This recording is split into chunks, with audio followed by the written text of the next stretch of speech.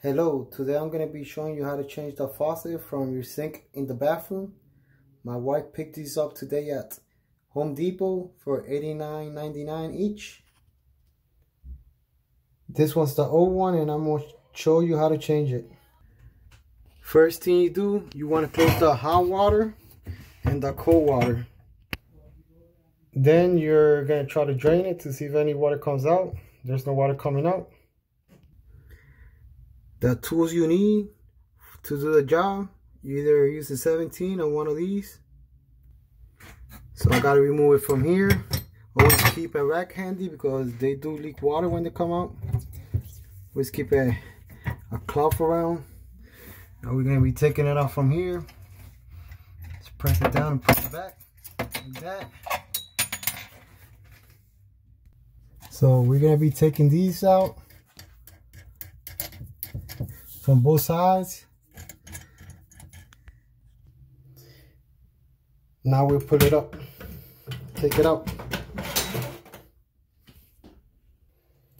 Make sure you clean the area around.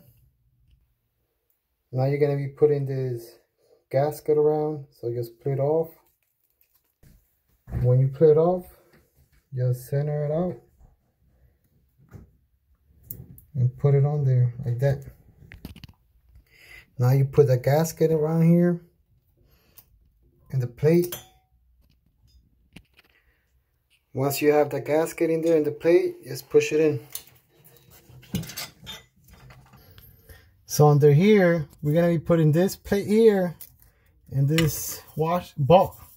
You're gonna come here and tighten it like that.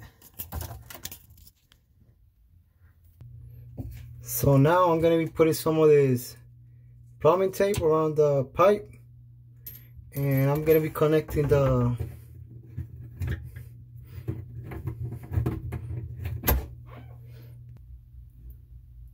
so I put the hose on, so I'll make it tight. Now I want to open the hot water and the cold water. Make sure there's no leaks. Now I'm going to be opening the water to see if it comes out. So this is the new one. That's how it looks. Make sure you put this part on up here. That's the one that opens the hole from here up and down.